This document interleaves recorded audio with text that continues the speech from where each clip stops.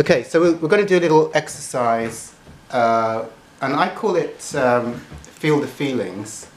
And basically, what is feel the feeling? Well, it's not really feel the feelings, but it's a technique which I've derived from Dr. Hawkins, and it's the thing of just sitting and allowing what is to be, without any letting go of any kind of ego labeling, any kind of labeling from the mind of what is being experienced now. So what does that mean? So to give some examples, and some of you won't need to do this because you're already in the pure witnessing state, so you won't need to do it. But if there's any kind of identification with thoughts, if there's any kind of sensation or awareness of limitation in the now, what do I mean? Is there any experience of the body right now? How if there's experience of the body, then there's an experience of a limit right now, yes? If there's an experience of a feeling or sensation in the body, like, for example, if there was fear in the stomach, or a headache, or tension around the eyes, or a feeling of some kind of repressed emotion, then that's an experience of something that is limited. Now, for people who are less advanced spiritual seekers, there is a natural thing that the ego does, which is to try and repress experience. You know, you can mentally, what do I mean by that? It's like the ego, a less seasoned spiritual seeker, is trying not to feel whatever is here now.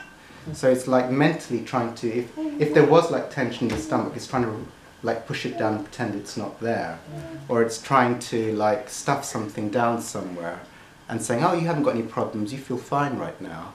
But so it's like letting go of all ego identification, and also if there is something that's hidden, like maybe you're not aware that there's some tension in the shoulders or in the stomach, it's like let that come out. Let that come out, and the second part of it is don't allow any ego identification, don't allow labeling of experience. What does that mean? It means like, let's say you're just allowing whatever it is to be, and you're just allowing things to come up if they're already repressed.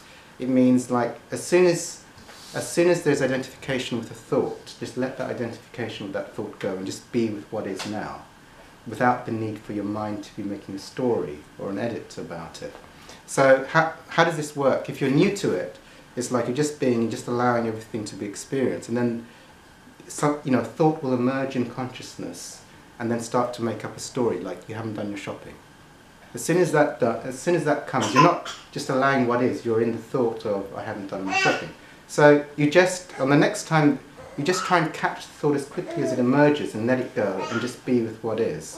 And you just keep doing that. So you're just allowing everything, when you allow things just to be without labeling it or allowing the ego to identify with it or make a story about it, and you're not repressing, then any kind of vibrations or energetic sensations that are here will start to dissolve because they're just being allowed.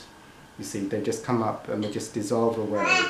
And the ego's not making a story about it, and there's no repression. So they're just by allowing the isness of what is here without labeling from the mind, these things start to evaporate away. So I think that was an explanation that's reasonably clear. So what we're going to do now, just kind of make it like a practical fun thing, is that we're going to do 5 minutes. I know it's not long, but we'll do 5 minutes and then get some feedback on that. So we'll start that now.